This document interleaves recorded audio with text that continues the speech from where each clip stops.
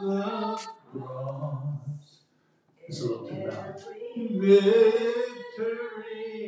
let it be said of me, my source of strength, my source of hope is Christ alone. In Christ alone, I place my trust. I find my glory in the power of the cross. In every victory, let it be said of me, my source of hope, my source of hope is Christ alone. Hallelujah. Well, the Lord is good and His mercies endure forever. Hallelujah. We just want to say that this week we welcomed our granddaughter in to life this week. She was born this week. It was an awesome, awesome thing. Hallelujah. Praise God. Thank you, Jesus. We bless her. And that's just a very, very exciting time as a new life. And praise the Lord. The Lord is good. The Lord is good.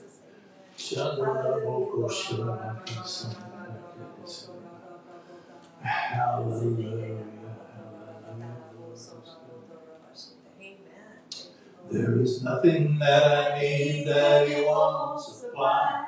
There is nothing that I need that He won't provide. When I believe, when I believe. And so I say to the mountain, move. So I say to the mountain, get out of my way, 'cause I believe. Lord, I believe. Well, you know, I tell you, the devil don't like it when you sing. Because the devil don't allow no singing around here. The devil don't allow no singing around here. We don't care what the devil don't allow. We're going to sing our brains out anyhow. Oh, that's an all-day anthem. Set up, okay, just pulling out the archives here. Hallelujah. Our God is lifted up with the sounding of the trumpet. Our God is lifted up with the voice of praise. Our God is lifted up. Our God is lifted up. Our God is lifted up on high. So let the trumpet make a joyful noise. Let's clap our hands and praise the Lord. Our God is lifted up. Our God is lifted up. Our God is lifted up on high. This page, how's that? Okay. Praise the Lord. Okay. Thank you, Jesus. Thank you, Jesus. Well, praise God. We're going to get hallelujah. Testing. Come on in. Testing. Hallelujah. Hallelujah. Thank you, Jesus. The Lord is good and His mercies endure forever. Oh, hallelujah.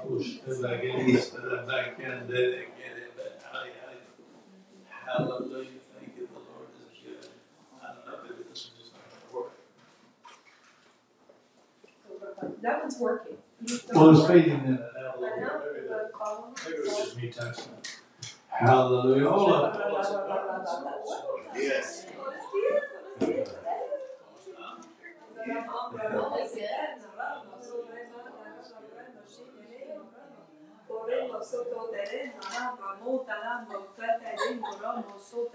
have one of the guys who works with us. He doesn't really speak any English. Not speak that at all. But he's become so accomplished at using his hands and hand signals. Oh, that's it, yeah. But he has no problem communicating. It's just sign language. It's vibrating. Praise the Lord. Hallelujah. Thank you, Jesus. Are we on yet, Mike? Yeah, we're on. Praise God. Okay, welcome those of you that are on. Hallelujah. Welcome those of you that are sharing the morning with us. We appreciate your time. We appreciate you coming. We appreciate you spending a few minutes with us. Praise God. And they got other things you can do. Hallelujah. What do you think, Rhonda? Are you ready? Yes. Rhonda is going to do our offering message this morning. Hallelujah. Hallelujah. Praise God. Good day to be in the house of the Lord. Amen. Amen. Let redeemed say so. Amen. Hallelujah. So. I'm redeemed from the curse of the law.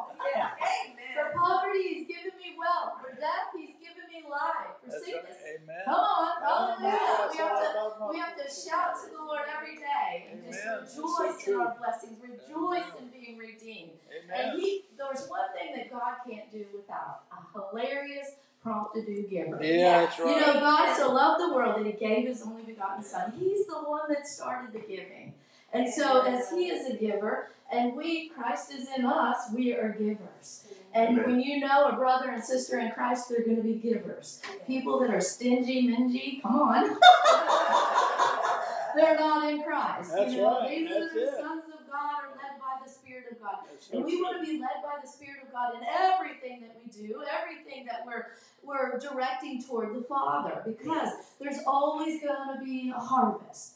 And we want that harvest. We want the harvest. You know, that harvest that Jesus, He came into the earth. Think of it, the harvest of the disciples, the harvest of you and I are a part of that. Amen. Of that seed that Adam and Eve, the seed of conception by the Holy Spirit that impregnated Mary. Think about it. Mary was just so young. She wasn't even like 13. You know what I'm saying? She was just so young. And here she's carrying the Messiah, the King of Kings and the Lord of Lords. And the angel comes and appears to her.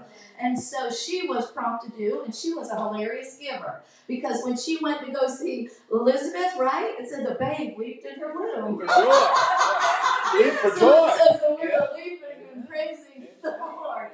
Leaping and praising.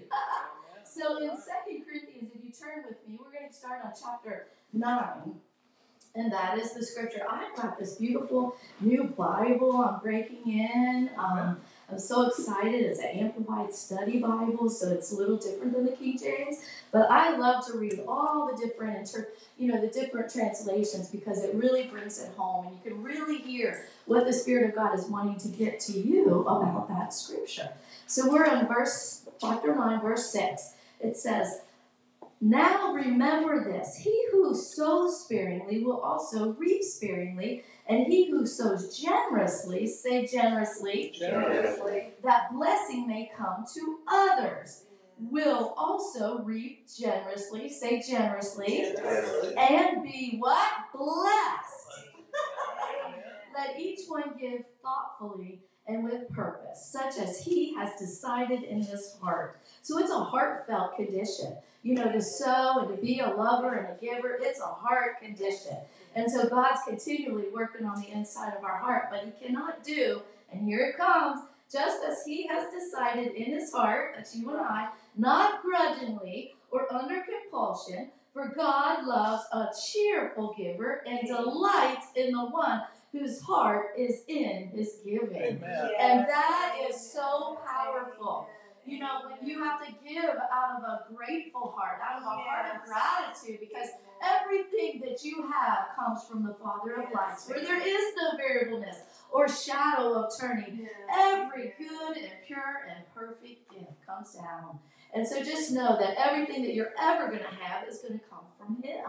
And so we are His children, and He knows best. He knows what we have need of before we even ask, what we have to continue to ask Him, because that's what the Word says. Ask and you shall receive. Seek and you shall find. Knock and the door shall be open. So there's just something about seeking Him and knocking and asking and opening up those doors of favor, opening up those doors of harvest, and an expectation that it's coming back to you, good measure, pressed down, shaking together, and running over. Men shall give unto your bosom.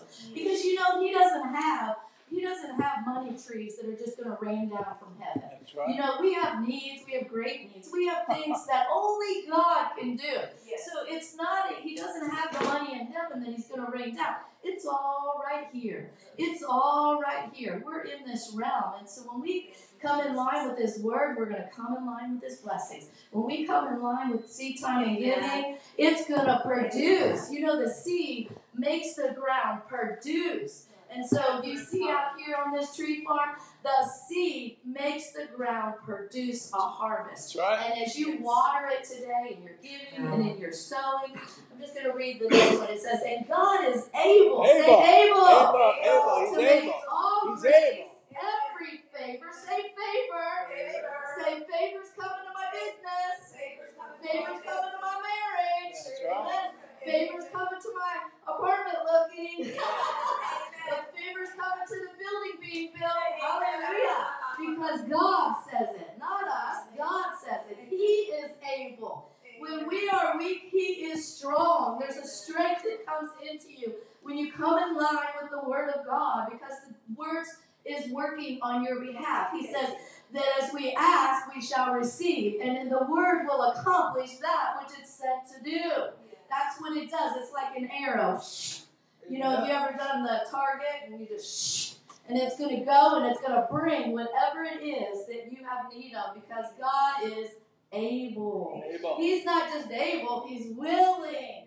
That make all grace, every favor, and earthly blessing. These are earthly blessings that we need to come to our business.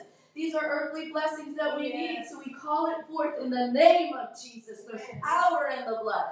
And you are covenant children. Am I talking to covenant children today? That we have a covenant with our Heavenly Father, and we're enforcing that covenant. So we have covenant rights. So we're speaking it forth in the name of Jesus. And we're being a doer of the word, not just a hearer only. There's many people that go to church that are not going to heaven, because there's many parts of the Bible that you have to have repentance. You got to be preaching repentance. You got to be preaching the full counsel of the Lord. And when you don't have the full counsel, you know, some are called, some are sent, some just took a mic and went. So many can just be out there. But I'm telling you, there's two kingdoms, and we've got to get with the kingdom of heaven. And we're building the kingdom of heaven. We're not building man's kingdom. We're building the kingdom of heaven. Am I looking at some kingdom builders? Hallelujah. And it says, so that you, say me, may always, under all circumstances, regardless of the need. How many of you have a need? Raise your hand. We have a need for the Father. We have a need for so many things to come in line with His Word for us, you know, because we're not perfect, and we have to continue to trust in Him and believe in Him and allow our faith to work for us. Maybe you're not making the connection in your faith, but today is a new day. Behold, all things have become new. So whatever it is that you're believing, you're praying, you're standing on, I believe that the Spirit of God is going to connect you with it as you are a sower, as you are a doer, and as you are a believer, and trusting and standing on that word. Standing on that word. Get a scripture so you can stand on that word. Believe in Him and trust in Him for that which you have need of. Amen? And it says that have complete sufficiency in everything, being completely self-sufficient in Him. Say self-sufficient in Him, not in you. You can't do it. If you could do it, you would have already done it. But it's in Him that we have the sufficiency. It's going to come in Him. We're seated in Christ in Him. It's not I that lives, but it's Christ that lives within me. So allow the Christ to live big in you, big God and little bitty devil. Amen? He's a big, big God. And have an abundance for every good work, act of charity, as it is written and forever remains written. And sometimes you just need to remind the devil, it is written. It is written. It is written. And when it is written, it's forever settled in heaven and earth. What we bind on earth is bound in heaven. So just close your eyes. Father, I just thank you, Father, for every person in this place. I thank you, Father, for favor. I thank you, Father, for a prompt to do, hilarious giver. And I thank you, Lord, that it shall come back to them, good measure, pressed down, shaken together. Because you said, whatsoever a man soweth, that shall he reapeth. And I thank you, Father, that I'm looking and talking to reapers today. Supernatural finances coming into their account. Supernatural favor on the job. Supernatural that the ministering angels are going to bring the money in. That the supernatural, the natural and the super coming together to create an expectancy in them. In Jesus' name. Hallelujah. Praise God. Thank you, Lord. Hallelujah. I want to give. Hallelujah. Thank you. Praise the Lord. Hallelujah.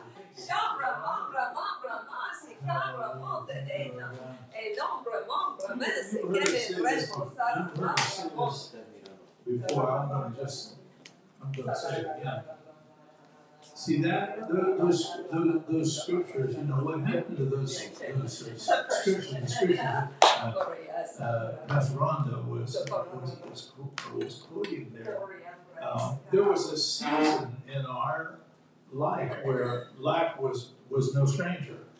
And and when we first got married, we were both Pastor Gill and I, we were both tithers, and we both in our own right, we had, we prospered in our own right. But when we came together and got married, Pastor Gill got pregnant right away, and so what happened was all of a sudden I wanted her to quit her job. I didn't want her to keep working, and she had a very good job, and she earned a considerable salary, and but I didn't want her to work, when she was pregnant, and I was a little jealous too, because these guys would call her at 7 o'clock in the morning talking about what they were going to do that day, and I thought, I don't want some guy calling my wife at 7 o'clock in the morning to go over the day's, work and so forth, and here my wife's pregnant, I don't want her working. So long and short of it was, I just felt like, and so she works for God now. She's always been a worker, but she works for God. But anyway, I just but so we made the decision that she was going to quit her job, and so she did. And the company that she worked for was a wonderful company, and they had given her company a car. So the first thing we had to do, we had to go buy another car, because we needed another car. And when we got married, she had her home and I had my home, and we didn't need to. We were going to live in one home, So here we're paying for two homes, and we got one salary, and we're paying for two homes, and we're paying for two cars. Where we were so it was just a whole lot of things, and there was a real stress on the finances, but we were fully committed, fully persuaded that God was able to meet us, in the area of our finances, that He was able to meet us, and He was able to sustain us and provide what we need. So, we began to really seek the Word concerning that, really seek Him concerning that. And those particular scriptures in 2 Corinthians 8 and 9 became so precious to us. They were so, they became our guiding forces, because we knew that it was the Word of God that was going to deliver us, And because in our, in my business had changed over the years, and it had just become a more difficult business than it ever was. And I still made good money, but we weren't seeing the enormous growth that we'd seen before. We weren't seeing those kinds of things. And more importantly, we were seeing enormous growth in our expenditures, and but we weren't seeing enormous growth in our. And so we realized, God had brought us together. We knew that God had called us to be married, and so He was certainly calling us concerning finances as well. And those particular scriptures, we began to really study those scriptures, as well as the other scriptures, and begin to believe God. And there were just different things that God so quickened to us, because see and I'll just mention this. Let me go back and mention this, and then we'll come back to that subject. When you got born again, when you accepted Jesus Christ as your Lord and Savior, that wasn't the moment He knew you. He knew you from before the foundation of the earth. He knew you. You were in the heart and mind of Christ. You were in the heart and mind of God before you ever left heaven. We pre-existed in the heart and mind of Christ. We pre-existed the earth long before we ever came here. And what you don't hear preached is that God began to watch over you before you ever accepted Him. Long before I ever accepted Jesus Christ, my Lord and Savior, He was already giving me the benefits of the covenant, because He knew that I would accept Him. He knew that I was going to choose to serve him. And he began to give me the benefits of it in advance. Not fully, not completely, all the benefits, but he did begin to give us the benefits of covenant in advance.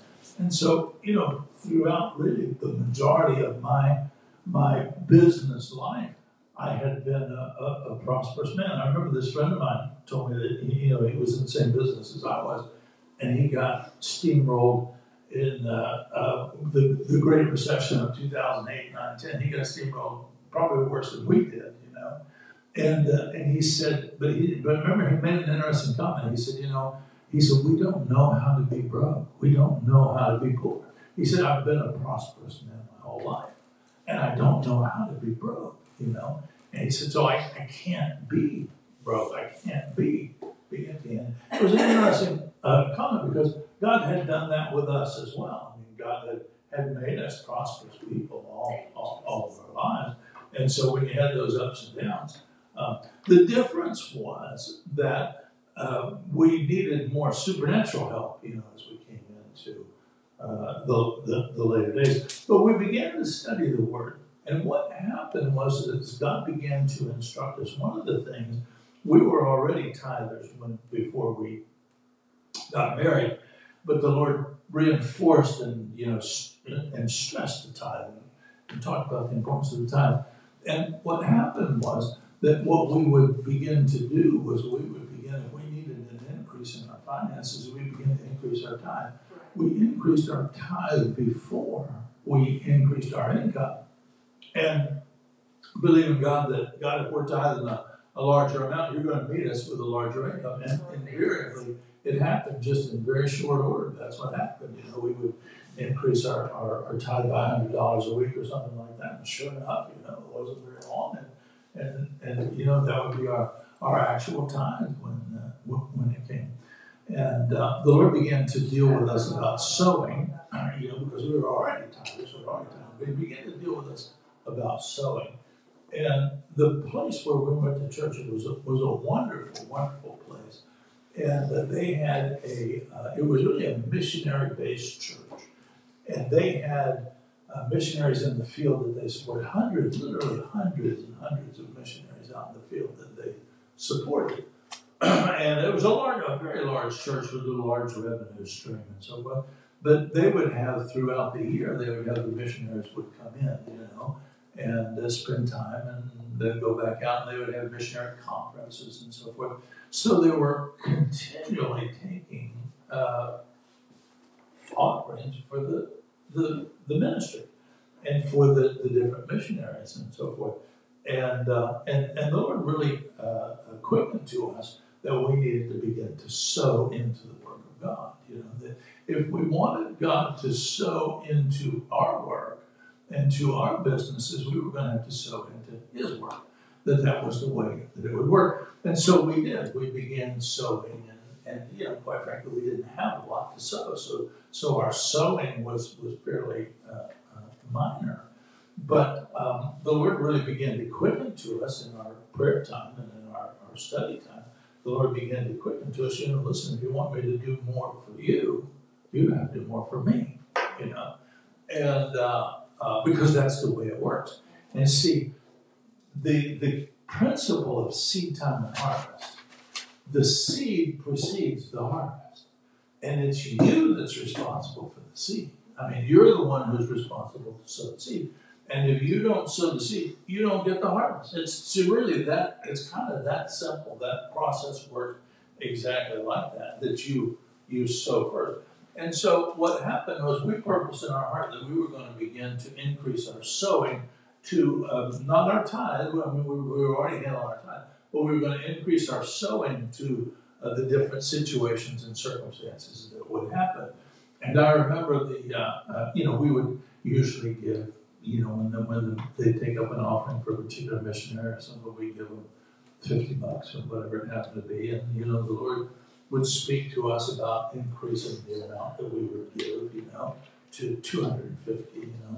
Let's step this up a little bit, And then, lo and behold, there came something that seemed really important, and the Lord quickly would give them $1,000, $1,000. And then I remember one in particular was there were several situations that happened that were truly life-changing in our finances. And one of them was, it was in Brazil. There was something was happening in Brazil. I don't even remember exactly what it was. But it was a big deal, and they were taken up, they had really concentrated, they said, okay, now this mission here, we get behind them as a church, and we've got something we want to do for them that's different from the other people. It's more, we'd really like you to give substantially. Participate. Yeah, participate in this, and the Lord quickened us, we were supposed to give them $5,000.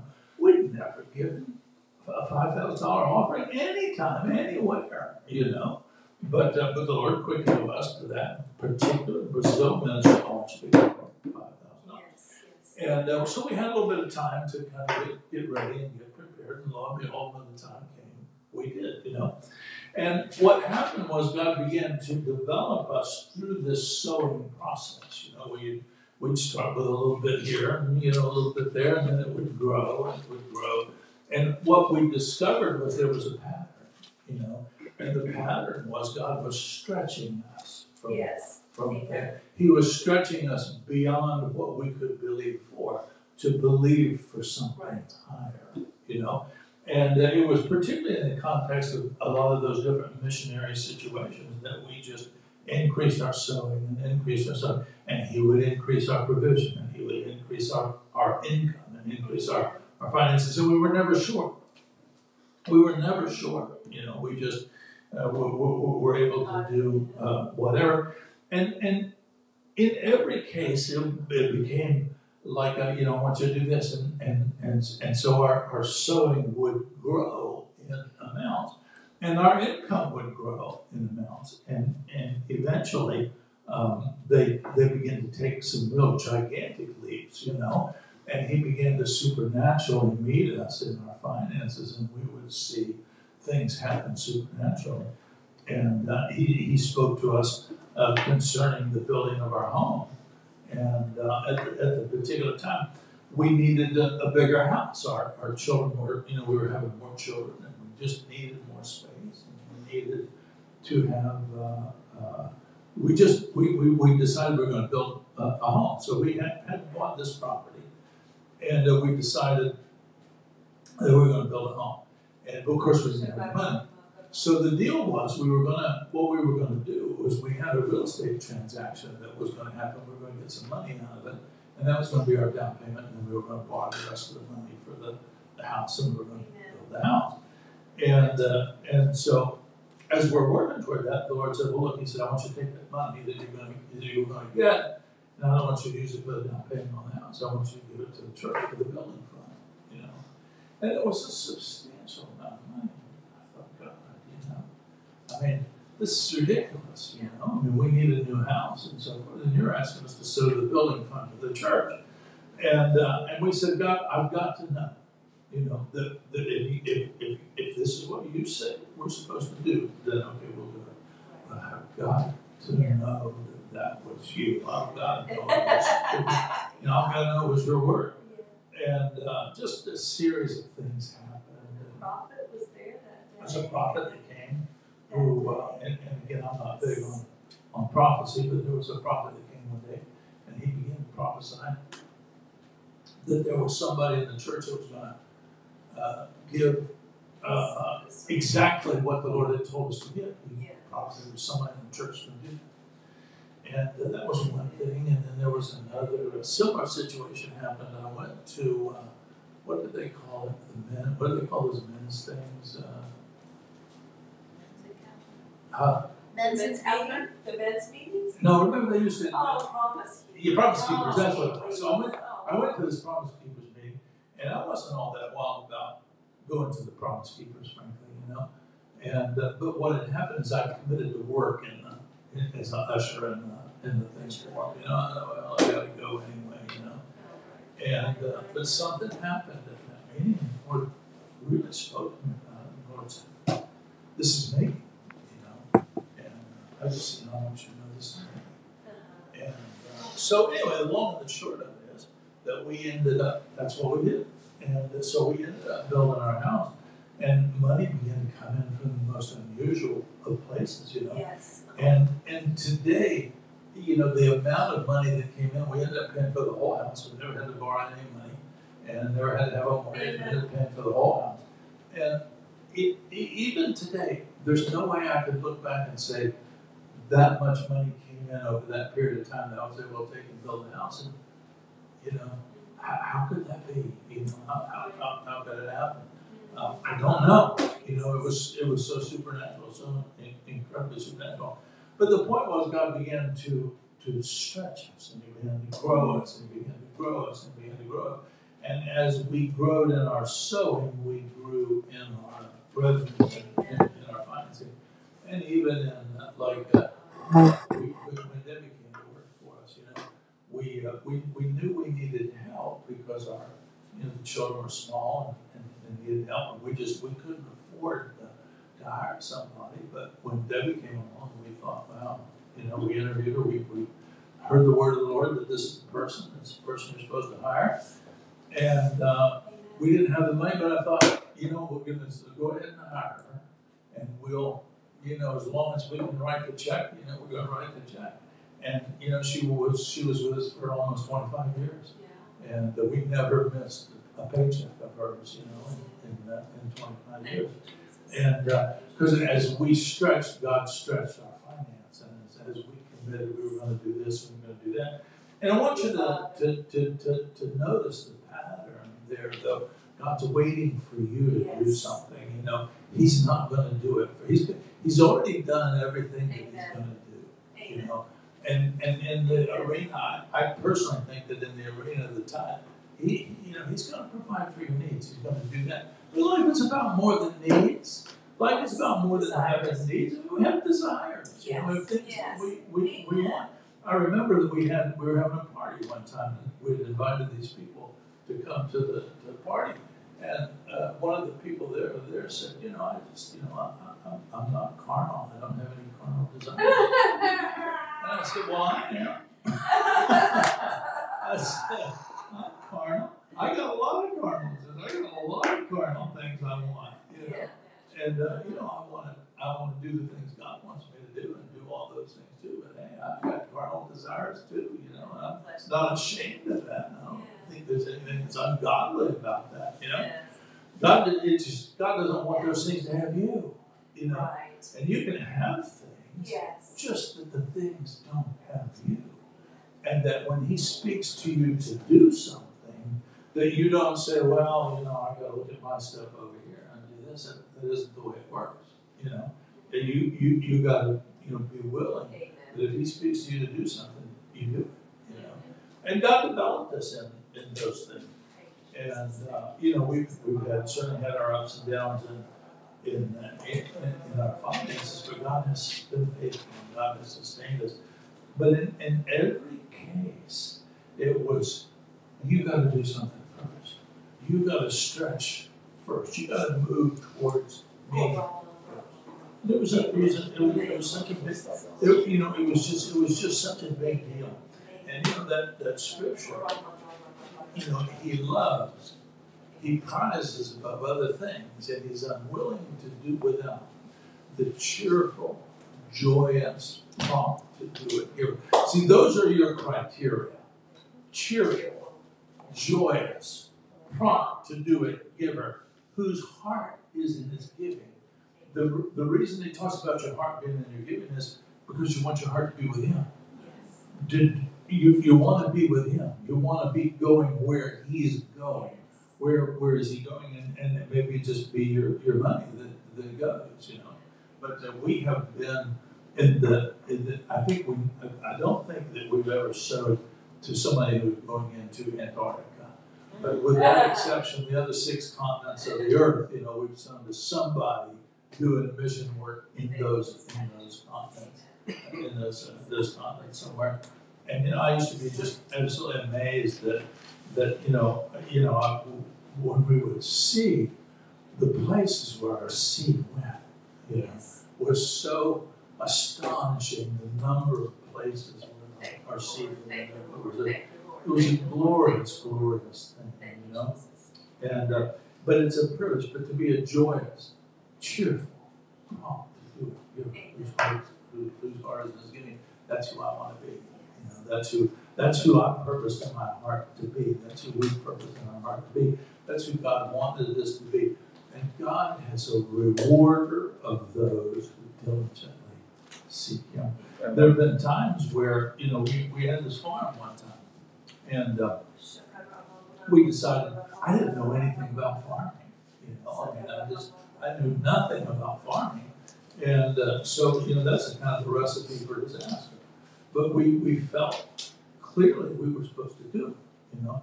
So what we did was we sat down and we said, well, what could we do? How could we, you know, how can we get, if I got God involved in my farm, then my farm's going to prosper. Because anything God touches is going to prosper, you know. And so we sat down and said, well, what could we do? How could we get God involved in this farm? So what we decided to do was that for every dollar that we sowed into the ground, every dollar of seed we sowed into the ground, we were going to match that dollar with a dollar into the kingdom of God. And that's what we did. Every dollar that we sowed into the ground, we matched it into the kingdom of God. And God so supernaturally prospered that farm beyond belief. You know, we ended up selling the crops to that farm. And it sustains. We lived off the sale of the crops of that farm for 3 years. It took care of all of our needs for 3 years. And it was just such an extraordinary thing. But the idea was we wanted to distinguish ourselves. And we would have our people, they would spend a certain amount of time praying over the property, you know, on a regular basis. But because what I wanted was that if God's looking for somebody to do something for, His eyes is going to settle there. You know, I mean, these are people that love me. These are people that are with me. These are the people that want to do things for me. And so, you know, I want to bless them. I want to make sure that they have enough. If their heart is to sow towards me, I want to make sure they got enough to sow.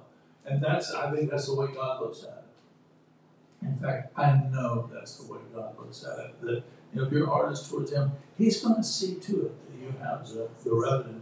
It's just like, you know, you know, we're going to build a new building. I haven't given not 2 seconds thought to how we're going to pay for that building, you know, because God is going to make the money available. It's that simple. You know, He's going to make it available when we need it. Hallelujah. So we don't have to worry about that. Anyway, I encourage you, and what a powerful thing. Let's look. Let's start with. Let me go back to Matthew. I've been on for a while here. You know, Pastor Ron was talking about how the baby leapt in Mary's womb, you know, when she meets Elizabeth. And when she meets Elizabeth, the baby leaps, and there's a joy, you know, leap. It said that the baby leaped for joy. And you know, I noticed when Hannah had the baby the other night, I was holding the baby for the first time, and you know, the thought that occurs to me, and it's happened with every one of our children, with every single one of our children, that God came like that as a baby, you know, and He trusted people. There was a young girl who was just a young girl, you know, and there was a Joseph, you know, the man, and God came in that so helpless form, so totally, completely dependent upon a human being, you know, and that he gave of Himself. He trusted that component of Himself to human beings, you know. What an extraordinary thing, you know, that is. What a powerful, and that He's continued to allow us to raise little ones, you know, and that sort of thing. but that he entrusted himself. There was such a powerful, awesome thing. Maybe it didn't miss you. His faith. Oh, let me see. Where do I want to go? I am not. Oh, hallelujah. Let's go. In the interest of time, let's go to, we're going to go to Mark chapter 8. Because here's what, there's something in here that we want to see. Now, we know that there are different miracles. Jesus did different miracles. And most people have heard of it, if you've spent any time listening to people ministering. People talk about the miracles, the different miracles that Jesus did, particularly the miracles that Jesus did. And I'll say this: we're going to go to Mark chapter 8, verse 1. And this is the story of the feeding of the 4,000. Now, there was a story we talked on Wednesday night. We talked about the story of the feeding of the 5,000. And it was a mighty miracle that Jesus did, a miracle of the feeding of the 5,000. There are other miracles as well. There was actually we talked on Wednesday night, we talked about the miracle of the nets full of fish, or where Jesus comes to use Peter and John's boat, and he teaches, and we've all heard it taught, that Jesus, by this gigantic load of fish, that Jesus is reimbursing Peter for the use of his boat, and there's probably some truth in that, but it's such a short-sighted view of what actually happened there, because what actually happened there was that Jesus didn't just happen by these guys, who had a boat, and happened by a group, and he's going to teach. He was looking for Peter. See, Peter was predestinated to be who Peter was going to be. Similarly with James and John, they were predestinated to be who they were going to be. So Jesus didn't just wander by the shore, and there didn't just happen to be a boat there, and there didn't just happen to be, somebody he could get out. He was looking for Peter, and he was looking for James and John, because he had an assignment for them. He had something for them to do. And so he speaks to them, and he speaks to Peter, and he says, let's put us out a little bit so I can speak to the people. And so that's what he does. And then afterward, he says, now go, put out your nets for a catch. And lo and behold, they have a gigantic catch. And to say that Jesus was just reimbursing Peter for the use of his boat is an incredible oversimplification of what's happening there, because he's clearly trying to show Peter, I'm in charge of provision, Right. that it's not about reimbursing for the use of his boat. I know where the provision is. I know how to get it to you. See, Peter says, listen, we fished all night and we caught nothing. Meaning there were no fish there, because they fished with nets. They weren't fishing with hooks, so it wasn't like the fish weren't biting. They just weren't there. See, that's what we go fishing with a hook, and you don't catch anything. Well, they weren't biting today, and maybe that's true, but they're fishing with nets that were not there. So somewhere between where Jesus is preaching and Jesus' commandment for them to let out their nets, the fish show up. So Jesus is clearly, he knows where the provision is, and he knows how to get the provision to them. And what he's showing them is you don't have to worry about all that other stuff. You don't have to worry about your boat. You don't have to worry about your business. You don't have to worry about those things. I'm the one who's in charge of provision. And see, we forget that. We lose the thought, that he's the one who's responsible for our provision. He's the one who's responsible to take care of it. And if you're pursuing, so the message was that if you're involved in my stuff, I'm going to be involved in your stuff. If you're involved in my business, I'm going to be involved in your business. One of the things the Lord spoke to me in a dream about years ago was the Lord said, listen, if you work for me, you can have anything you want. You know, anything that you want. And what a powerful thing. I mean, doesn't that, you know, and because he knows that if you're committed to him and that you work for him, you're not going to want stupid things. You're not going to want things that are bad for you, you know. But the things you're going to want are going to be the things that help you fulfill the goals of your life, which include serving him, which include, you know, honoring him. Anyway, I wanted to look for just a minute at Mark chapter 8. Now, in Mark chapter 6, verse 34, around verse 34, he talks about it's the feeding of the 5,000. And, you know, we've studied that. We know what's going on there. The disciples are unconvinced that Jesus is going to be able to feed those people, you know. But lo and behold, he does, you know, through a very miraculous intervention.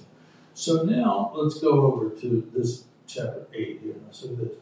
In those days, the multitude being very great, having nothing to eat, Jesus called his disciples unto him, and he said to them, I have compassion on the multitude, because they have now been with me 3 days, and they have nothing to eat. If I send them away fasting to their own houses, they will faint by the way. For divers of them came from afar. And the disciples answered him and said, from whence can a man satisfy these men with bread here in the wilderness? In other words, how are we going to feed them in the wilderness? You know, where are we going to get the stuff? In the wilderness. And he says to them, how many loaves do you have? And they said 7. And he commands the people to sit down on the ground. He took the 7 loaves, and he gave thanks, and he broke it, and he gave it to his disciples to set before them. And they did set them before the people. And they had a few small fish. And he blessed and commanded them to set them also before them. And so they did eat, and they were filled.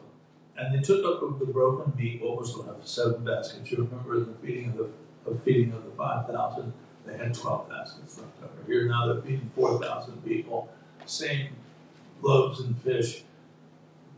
They only got 7 baskets left over, but the principle is the same. In other words, everybody ate, everybody was satisfied, there was enough.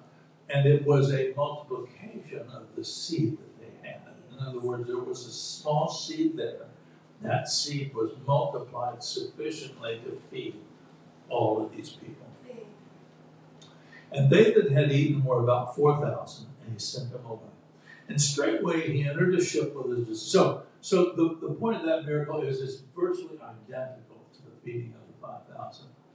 You know, they feed 4,000 and not 5. But in almost every other respect, that miracle is basically an identical miracle. The same. So now, straight away, he entered a ship with his disciples. He came in the parts of wherever it was. And the Pharisees came forth and began to question him, seeking a sign from heaven, tempting him. And he sighed deeply in his spirit, and he said, why does this generation seek a sign? Verily I say to you, there should be no sign given unto this generation. And he left them, and entering into the ship again, he departed to the other side. Now the disciples had forgotten to take bread, neither had they in their ship with them more than 1 loaf. And he charged them, saying, take heed, beware of the leaven of the Pharisees, and of the leaven of Herod. And they reasoned among themselves, saying, it is because we have no bread. And when Jesus knew it, he said to them, why reason ye because you have no bread? Perceive ye not, neither understand? Have your heart yet hardened? Having eyes, see ye not? Ears, have you not? Do you not remember? When I broke the 5 loaves among 5,000, how many basketfuls did you take up? And they said 12. And when the 7 among the 4,000, how many baskets did you take up there? And they said 7. And he said, how is it that you don't understand? How is it that you don't see? How is it that you don't understand? See, the disciples, they're witnessing miracles, but they're not getting what's going on there. They're not getting the direction. And here they feed these people. They sow a seed of the fish that are available. They feed the people with the fish and the loaves and so forth, and they're able to supernaturally multiply and have left over, have plenty left over. Then they go and they do it again, and the disciples still don't get the picture. They still have to. That's what's wrong with the church. That's why the church is broke. That's why the church doesn't have any money. The truth about the church in America is they are broke. Every one of them, most of the people in the church are broke. But they didn't ever get the message. The message was there. The message was clear. If you sow, you reap. You can believe for the supernatural and see God bring you the supernatural. But you got to sow something to God to work with. Yes. And if you don't give Him anything to work with, you got nothing coming back. See, seed time and harvest, that's the way the process works. You sow and you reap. If you don't sow, you don't reap. That's the most fundamental principle. Amen. The most fundamental principle of all sowing and reaping is if you don't sow, you don't reap. And depending upon what you sow, if you sow generously, you're going to reap generously. That's the scripture, right? You sow generously, you reap generously. You sow sparingly, you reap sparingly. That's what's wrong with the church. They sow sparingly, if at all. Yes. If at all. I mean, there's a lot of people in the church that are tithers who don't sow seed in addition to their tithe. Right. They're convinced of the tithe and God meets their need. But, you know, when I first got born again, I met this guy. I'd gone to high school with the guy, nice guy, and he's an architect. And he went to this church that I started going to. It was a little charismatic church, and the guy was. I felt like the guy just really knew how to hear from God. So I said to him, I said, listen, I want you, I'd like you to teach me the things of God. You know, I want you to disciple me. I want you to teach me about these charismatic things. You know. And the guy said, okay, I'll do that. He said, I know you're a CPA. He said, I want you to teach me about finances. He said, so we'll make a deal. You teach me about finances, and I'll teach you about, the things of God. So we kind of get off and we get going. So he says, so the first time we're going to talk about his finances, he said, he brought his tax papers, and that sort of thing. And he said, he's not a tither.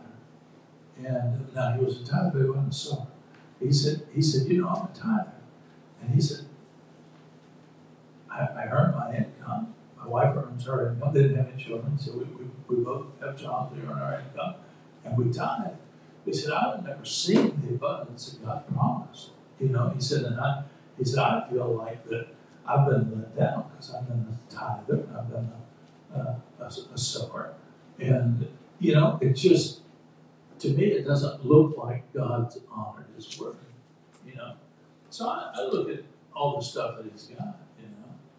And I said, now you have a substantial income, more than most people have, and because now listen, I'm barely born again here, right? I said, you have a substantial income, more than most people have. Your wife has a substantial income. You don't have any debt. You don't have any bills. You don't have any problem. I said, and you're telling me God's not been faithful? That God's not showing up. I said, there's something wrong with your thinking. Right. Right. You're thinking wrong about this. You may not be rich, but you're counting wrong. Yes. And there's something desperately wrong with the way you're counting, because he was blessed. He was prosperous. Yes. He didn't have. He had everything that the Bible says the tithe is going to do. He had.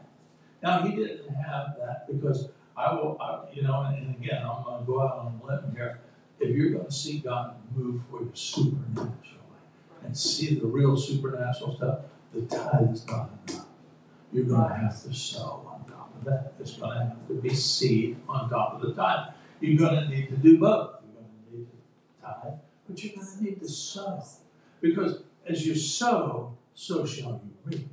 And you get to decide. He that sows generously is going to reap generously. He that sows sparingly is going to reap sparingly. You get to decide what you're going to reap. You make the decision. Hallelujah. And anyway, so my friend, he wasn't a sower anyway. You know, we had we went to this church. We went to this church, and the pastor said to me one day. He said, you know, I know you're a CPA. He said, I love for you to look at my finances. He said, because he said, I'm getting by, you know, and I have, he said, I have a good income. I get by, bills are paid, but he said, I'm just not seeing, you know, I don't feel freedom in my finances. I don't feel like I'm being free. Would you look at that? So I look at so he brings me all his tax papers and his financial papers and everything. I look at his thing, and so he has an income, and I look at his tithe as exactly 10% of that income. And I said, okay, well, how about your seed? Well, I don't have any seed. So do you sow more than, you know, if your salary was, because he had a very good salary, you know, it was a large church, and for a pastor's salary, he had an excellent salary, and he tithed exactly 10% of that. And I said, how is it that you tithe exactly 10%? He said, well, I tell them as a church to hold out my 10%. And he said, so when they give me my paycheck, they deduct 10%, they give me my paycheck. And I said, well, that's problem number one right there. You know, I said, you need to get it in your hands so you can present it before God. And you can present it before God and say, God, I'm tired. And I'm trusting your word. And your word said that if I bring the whole tithe into the storehouse, you know, and prove you now herewith that you'll not open the windows of heaven for me. You'll pour me out blessings and got room enough to receive, and you'll rebuke the devourer myself. I said, you need to be saying that out of your mouth. And you need to have it in your hand, and you need to present it before God, and you need to present it in the offering. Now, I didn't have much of an understanding of things of God at that point, but I knew enough to know that, you know, that what was happening is he wasn't even seeing it. It was going. See, what they say in what they say about people in our country is that they don't really understand how significant the tax impact is. The income tax impact is, because he was held out of a paycheck. If they had to write a check for it, it'd be a different matter altogether. But because it's held out and they never see it in the first place, they don't get the impact. Well, was exactly the case with my friend. That he's not focused on his tithe. He's not focused on what's happening there. The tithe is making an exchange with God. Amen. And God, I'm going to make an exchange with you here. And I'm going to do what you said, but I'm expecting you to do what you said.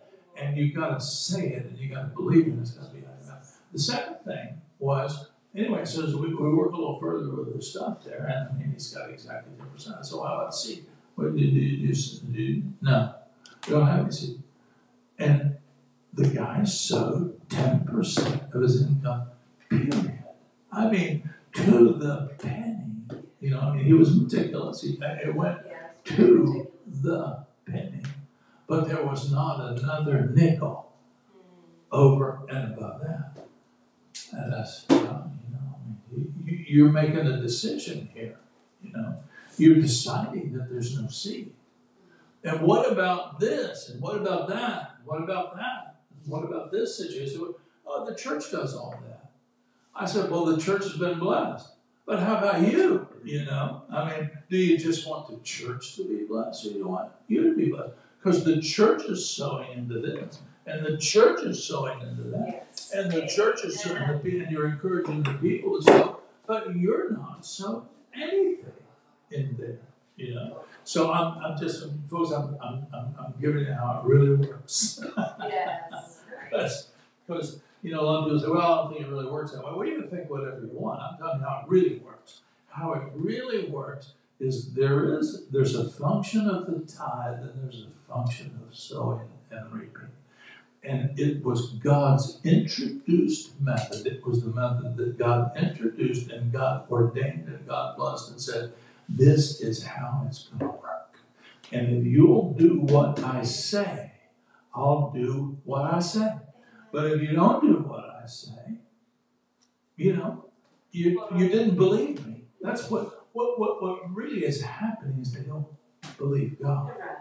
See, you really didn't believe God. What God wants more than anything else is to be believed. He wants his people to believe him. I mean, there was a word. He sent his word. He sent his son, who was the word. Oh, hallelujah. That's, I mean, listen, he sent the word that we would believe the word. Oh, hallelujah. Thank you, Jesus. So my friend, the pastor, I mean, hey, he had a nice house. He had a nice, he had a nice house. He had nice cars. His bills were paid, One day his wife runs off and leaves him, His kids fall apart, and his kids are wayward. And, the guy's a pastor. And how sad, what a shame, But he wasn't sowing, and he wasn't getting behind the things of God. It was, he believed him about the tithe, and he did tithe. But there's two sides to supernatural finances. There's two sides to your finance of God. And listen, you guys have heard me say this as far as tithe. You can tithe anywhere you want. You don't have to tithe here. God's going to take care of it. If we never received a nickel in the offerings, God is going to take care of me. God is going to take care of Pastor Gail, because we're sowers and we're tithers, and God's going to take care of it. But you should be tithing somewhere. You should be sowing somewhere, because that's the route to your promotion. That's the route to how you're going to see. That's the route to prosperity. Yes. Is whether you do it here or whether you do it somewhere else, you should be doing it. And I've heard the evangelistic ministries, the teaching ministries like Kenneth Copeland say, and say, well, you sow where you eat. I think that's true. But the important point to God is sow something. Be sowing. I mean, if you chose to send your tithe to Kenneth Copeland, or you chose to send it to the church where you went, or you chose to send it to Jerry Seville or somebody like that, God's going to honor that. I mean, God will honor that, I think, because because he's talking about seed and he's talking about the tithe. So you need to be doing that. Don't worry so much about exactly where it's going as doing it, as making sure that you do it. So I just once again I just encourage you. If it's about finance, it's about seeing your financing grow. If it's about seeing your finances grow, it's both of those things. It's the tithe and it's the seed. But the thing about the seed is how you identify and you say, God, I want to be with you in this over here. This is something I believe God has for me to do over here. God, I want to sow into this. God, I want to sow into that. God, I want to participate here. And God sees that and says, well, they got my heart. They got my heart. And they're not just throwing their money away. They're sowing it in places where I'd like to have them. Because as crazy as this may sound, God doesn't have any money. God doesn't deal with money. If there's a bill that God wants to have paid, he'll have somebody go pay it. But God doesn't write the check. God doesn't do that. Oh, hallelujah. Thank you, Brother Kevin. Amen. They say, preach, Brother Kevin. Yeah. Anyway, here's the thing about miracles. God wants to do miracles for you. Yes. God wants to do miracles for every single one. He will do them for you. Yes. He just needs to know that you're with him. Why would he do a miracle for somebody that's not with him? Somebody really doesn't care, about the things of God. Why would he do a miracle for you? And he won't. I'm sorry. It's just, he won't. And the thing about getting God to do a miracle, it's not about a bigger seed. It's not about, giving everything you can get your hands on to God so he'll do a miracle for you. That is what makes him do a miracle. What makes him do a miracle is your heart. It's in the heart. It's a heart after God. That's what he's looking for. See, David was a man who had a heart after God. David gave, and when you look through the Bibles, the amounts of money and resources and time and effort that David gave to God was staggering. Yes. But when God commented about David, he wasn't commenting about him that. What he said was he has a heart after me. You know, he loves me. It was about the heart. It was all about the heart. Yes. But you know where your treasure is, you know, your heart's going to be there also. Well, hallelujah. Thank you, Jesus. You know, when I first got the baptism, I don't know why I thought to read this to you today, but I'm going to read it to you today. When I first received the baptism of the Holy Spirit, the first day I had the baptism of the Holy Spirit, it was an awesome experience. It was like a lightning bolt had hit this room, you know, and just exploded, and it was absolutely extraordinary. And so the next morning, I get up, you know, and I start praying in the Holy Ghost, and I don't remember exactly the exchange, but I asked the Holy Ghost to give me a word, you know, something like that was a word. And so immediately, these are the first two things that the Lord spoke to me. These two passages were what God immediately said. The first one is Psalm 31. I'm sorry, Psalm 131. Lord, my heart is not haughty, nor my eyes lofty. Neither do I exercise myself in great matters, or things too high for me. Surely I have behaved and quieted myself as a child that is weaned of his mother. My soul is even as a weaned child. Let Israel hope in the Lord now, henceforth, and forever. You know, it's basically about humility and submission. That's what it is. It's my heart is not haughty. My eyes are not lofty. Right. I'm not looking at big, great things. I'm submitting myself to you. And I'm looking at you. And I'm looking at your word. That was the first one. And the second one was Psalm 133. Behold, how good and pleasant it is for brethren to dwell together in unity. It is like the precious ointment upon the head that ran down upon the beard, even Aaron's beard, that went down to the skirts of his garments.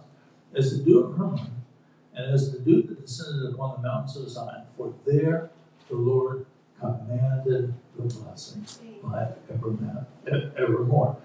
If you purpose in your heart to dwell in unity with others, with other believers, with your family, your spouse, whatever, if you purpose and to be in unity with God. See, the highest expression of unity is being in unity with God. To be submitted to the Word, to be submitted to God, to be submitted to what He says. That's unity in its highest and most important form.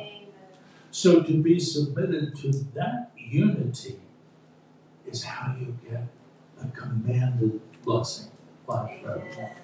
Unity with God, unity with His thoughts, unity with His speech, unity with the things He says. That's how you get the commanded blessing. And it's a different matter to have commanded blessing than it is just a permissible blessing is one thing. I want the commanded blessing. I want God to say, no, this will give to Him, you know, because I assure you God does that, you know, there's opportunity who you're going to give to Him, you know. He loves me. He cares about me. Give it to Him. Oh, hallelujah. Thank you, Jesus. Thank you, Jesus. Sweetie, did you have something you wanted to? It's my principal unity partner right here. Hallelujah. I want to, like some of us know the Word a lot, and we've been meditating on the Word, and we spend time in the Word, and we've been doing it over a series of years, but not everybody is there, okay? And so I felt to give you for this, I can't even remember how many years I've been doing this, but it's been probably 15, I can't even tell you exactly when. But I noticed we started, as we began the ministry, which was over 20 years ago, we started to see the seasons of God. That God had us deal in certain, He dealt with us in some seasons. And even for me personally, I saw Him have me in certain areas of scriptures at certain times of the year. And so, I was reading a book of Kenneth Hagin's, and he talked about how he spent several months. Every morning he would get to the church, and he would read the Ephesian prayer. And because it was about God giving him what God's vision was for him personally, that the eyes of his understanding would be enlightened, that he would know the hope of his calling, his individual calling. Amen? And so he would reread the Ephesian prayer in the book of Ephesians. And I wanted to give these. I printed them out. I've had them for years. But these are the prayers that Paul prayed. And so as you go through the summer's a different time. We kind of, it's busy. Every month, every season's busy. But over the summer, you kind of can have maybe for you might have some time to just kind of sit and reflect a little bit in some new areas, okay? This month is when Pastor Kevin and I first started dating, okay? And so as we approach July 4th, this is our season where God revealed we are to be married. So this is always a special time of year for us, amen? But I want to encourage you in this. I'm going to give you, these are the prayers that Paul prayed, and there's 4 different ones. And that you spend some time, and I'm going to give them for you, those of you that are on the internet, since you're not here to receive these. I'm going to just give them to you in their scripture reference, so you can look them up yourself, but highlight them for yourself in the Bible, and then put yourself in and ask the Lord for you personally, because He is ever expanding. He has greater things for each of us, for you, for me. And He wants you, but it's going to come from being with Him. Amen. It's going to come from you having time with Him so that He can speak to you. And so the first one is Colossians 1:9, chapter 1. I'm going to give these to you here. Would you mind? Thank you very much. Thank you. I gave a copy of this for you. I know a lot of you have. I tell you, it's still important. We leap. So it's still important to go back to these things. These are about Him speaking to you. You want to know the voice of God yourself. You want to know, you want to know the voice.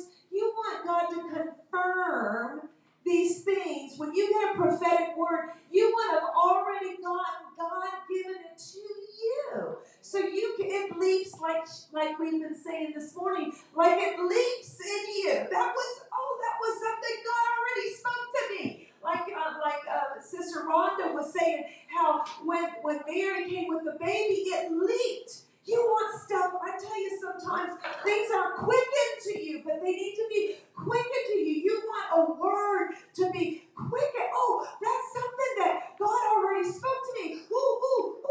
I hear with Irene, she's got, God spoke to me about that too. And God spoke to, because God's constantly speaking to her, but she's quickened. Amen? But He wants you to know the hope of your calling and know that He has a plan for you. So one of them is Colossians 1:9 through 14. The other one is Ephesians, two in Ephesians 1:17 through 22. Ephesians 1:17 through 22. Ephesians 3:14 through 19. And Ephesians is a really little book. If you've not read it, this week, read it, okay? And just reread. That's what I did. I would just read. I've got an amplification I did of Ephesians and Colossians. years ago, because as I was doing what Kenneth Hagin did, he gave me my own amplification of it, because I needed to break it down for myself. That's kind of how he works with me. I have to kind of take scriptures and write them out and think about them again. And then the fourth one is Philippians 1, 9 through 11. And I'm going to just close with that one today, okay? Let our love, Lord, we pray, abound more and more in knowledge today and in all insight. Amen? In judgment and discernment, that we may approve that which is excellent and of real value, and that we may be sincere and pure, without offense, until the day of Christ, and being filled with the fruits of righteousness, which are by Christ Jesus, unto the glory and praise of God. I encourage you, we thank you for being with us, those that are with us, those that are not. Please come, join with us. We've got a lot of things, and we as we join together, we are greater together. Amen. There's a corporate anointing, and we just so appreciate you being part of the ministry. Whether you're here or going to listen to this later, we value and covet your prayers. We covet your relationship. Amen. Because God does everything out of relationship. We love you. God bless you. And we look forward to being with you again tomorrow. And I'll be with you for Prayer Vision Mondays. God bless you. Have a wonderful week. We love you. God bless.